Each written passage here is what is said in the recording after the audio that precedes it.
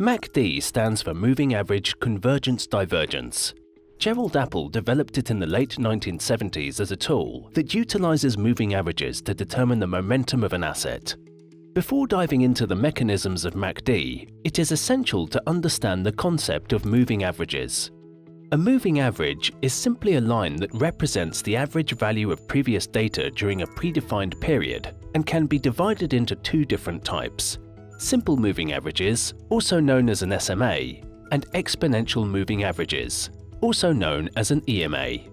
While the SMA assigns equal weight to all previous data, an EMA assigns more importance to the most recent data values.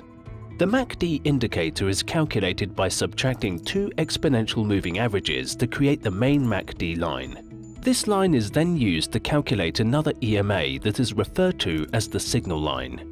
In addition to the MACD and signal lines, the MACD chart also has a histogram, which is generated based on the differences between those two lines. The MACD indicator consists of three elements moving above and below the center line: the MACD line, the signal line, and the histogram. The MACD line helps determine upward or downward momentum by measuring the gap between two exponential moving averages. The signal line is usually a 9-period EMA of the MACD line. That is, a 9-day EMA on daily charts, a 9-hour EMA on hourly charts, and so forth. The MACD histogram is a graphical representation that is calculated based on the differences between the other two lines. But instead of adding a third moving line, the histogram is made of a bar graph, making it visually easier to read and interpret.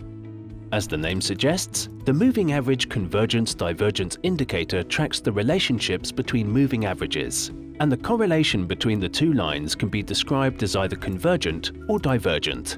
Convergent when the lines gravitate toward one another, and divergent when they move apart. The relevant signals of the MACD indicator are related to the so-called crossovers, which happen when the MACD line crosses above or below the center line, or above or below the signal line. Keep in mind that both centerline and signal line crossovers may happen multiple times, producing many false and tricky signals, especially in regards to volatile assets, such as cryptocurrencies.